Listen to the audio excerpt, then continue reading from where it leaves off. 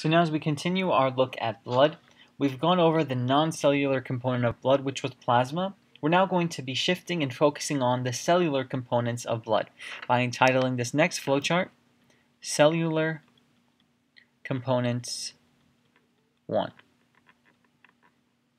And here, as we're going through this flowchart, I think a really nice summative figure to represent all of these cells that we'll be going over is figure 42.17. So be sure to look at that as we go through this.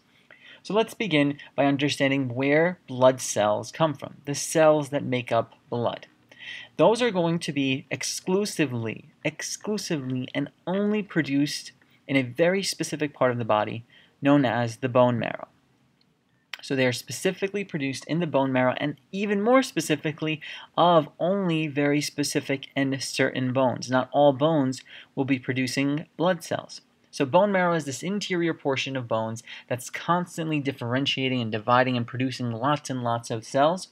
The specific bones at which we will be producing cellular components of blood would be specifically like the ribs, the different vertebrae that we have within our spine, the sternum will be another bone, and the pelvis. So all of these will have lots of division, lots of differentiation going on. So speaking of, how do we get from a very simple cell into a very complex blood cell? There's a specific process of differentiation, of specialization that has to undergo or be done by these cells within the bone marrow. And that's specifically going to be utilizing the idea of a multipotent stem cell. So multipotent stem cells are going to be found within the bone marrow. These are what are going to develop and differentiate and specialize into blood cells. But now it's not just going to happen by itself. There's actually going to be very specific cues and different developmental mechanisms to allow for this to happen. But in order to understand that, we need to really break down this word. What does it mean to be multipotent, and what does it mean to be a stem cell? If we look at these two words, first of all, let's understand what stem cells are. Stem cells are things we've heard of many times over, but what we want to just state is that stem cells are very much undifferentiated cells. These are cells that have not chosen their fate or have not become the cells that they will become. They can literally become anything. But when we use this term multipotent, we are actually sort of allowing these stem cells to not become anything, but become specifically a certain type of cell.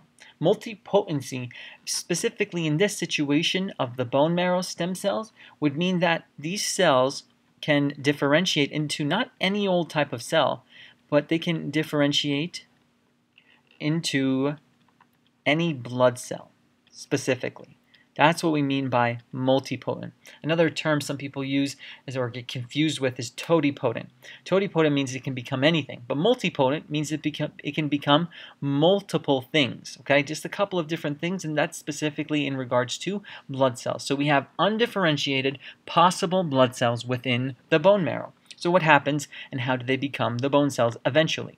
Well, what has to happen is that the multipotent MSC, multipotent stem cell, divides.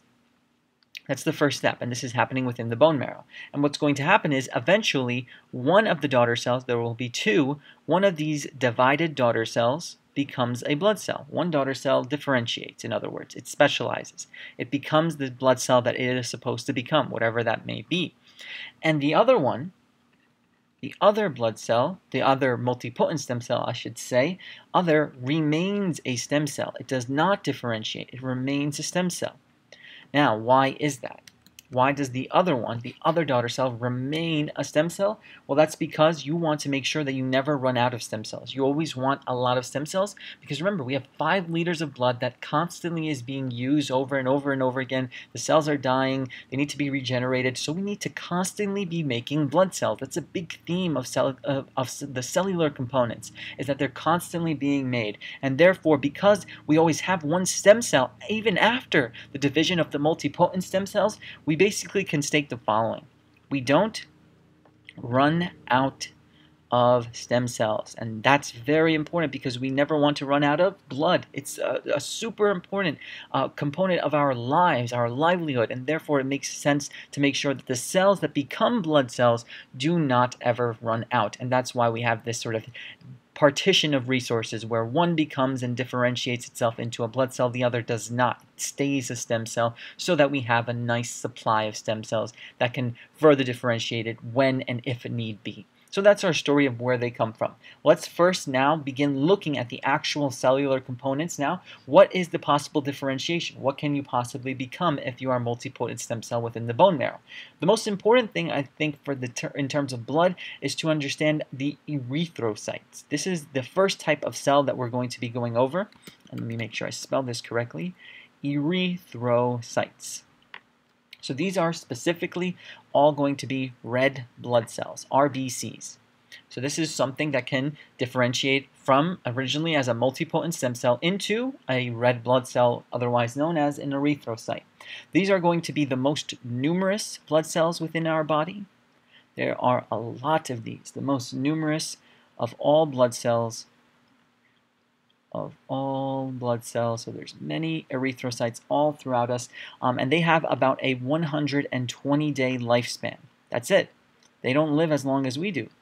So what does that mean? That means that every 120 days that the erythrocytes are dying out, you need new ones. And it makes sense that this is constantly happening successfully because of the multipotent stem cell divisions that allow stem cells to stay and become more and more red blood cells as needed. So we have a 100-day lifespan here. It's important to recognize that we're constantly turning over our supply of red blood cells.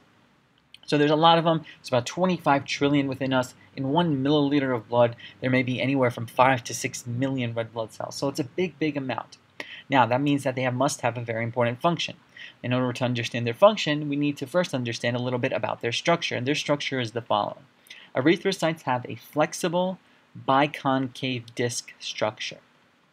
If you look at the figure, it'll give you a good representation of what a blood cell looks like, a red blood cell specifically. The flexibility is very important, and the biconcave shape is both very important. The reason why is the following. First of all, it's biconcave. That means it has concaved its area and its shape on both sides. So it sort of has a pushed-in concave look on both sides of it, sort of like this. This is a concave. That's another concave, and then if you combine these two together, you have a biconcave. This is a concave, that's a concave. That's really what we're trying to state here. Now, the reasoning for this is the following. This is going to give it a high surface area, and that's really good, as we know in biology. And in addition, the flexibility is going to be important for the following reason. We're going to have within the erythrocyte structure an elastic internal framework. So that's a very fancy way of saying something very simple.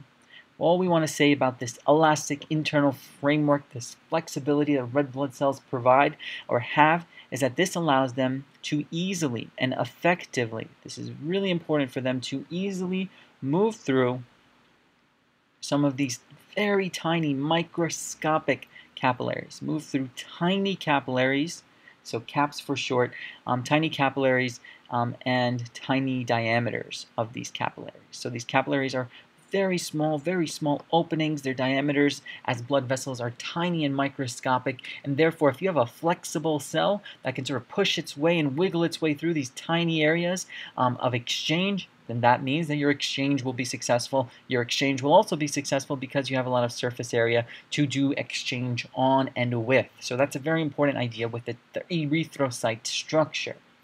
In addition, the structure of the erythrocytes, it's interesting because it lacks a couple of very critical things that you might be wondering, how can it possibly survive? Specifically, erythrocytes lack nuclei. They do not have a nucleus. And this is very, very weird. Specifically in mammals, erythrocytes present themselves without a nucleus, and this is going to only be once they are fully differentiated. So once they are completely specialized and completely in the red blood cell mode, they won't have a nucleus because a nucleus is heavy weight. What an erythrocyte wants to do, no matter what, is carry as much oxygen as possible. If you have a big nucleus in the way, that's going to disrupt and interrupt the amount of oxygen you can carry. Now you might be wondering, well, how does it know what to do if it does not have a nuclei? Well, that is the reason why is because of the specific protein that it has within it that it itself knows what to do based off of physics and chemistry. That's something we'll look at a little bit later. But for right now, just know that the erythrocyte is basically trying to get rid of any dead weight and make itself completely devoid of anything except for the possibility of carrying oxygen, which we'll get to. So right now, just know that there's no nucleus. In addition to this, there's also no mitochondria within erythrocytes. They lack a mitochondria.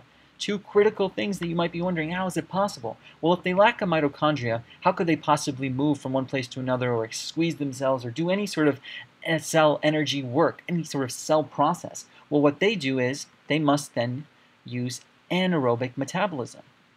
There's no other way they can work, do any sort of energetic activity unless they use some sort of anaerobic means, and that's what they do. They use anaerobic metabolism to get ATP.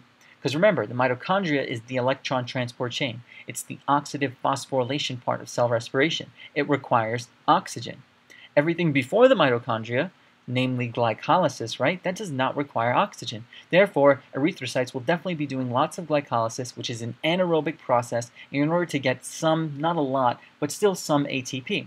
Now you might be wondering, well, don't they have this oxygen within them that they could possibly use? Well, what they do is they're the most unselfish cells in the world because they have lots of oxygen on them and within them, but they don't use O2 for themselves. Erythrocytes' #1 job is to transport and deliver O2 to cells that need it, to tissues that need it, to organs that need it, not for themselves. So they have this oxygen within them. They don't use it. They don't want it. They don't need it because they don't have a mitochondria. They don't have a nucleus. All they want to do is get oxygen from point A to point B successfully. And in order to do that, they use anaerobic metabolism to drive their overall cell respiration process. Finally, I think this is a big theme to understand, is that the #1 job, the absolute #1 job of an erythrocyte is to carry and also successfully deliver oxygen. And this is something I've been reiterating and trying to point out as we've been getting to it. This is something we're going to be focusing on now in the next flowchart, next video, when we talk about how this is done and then how this is successfully done specifically through a protein mechanism.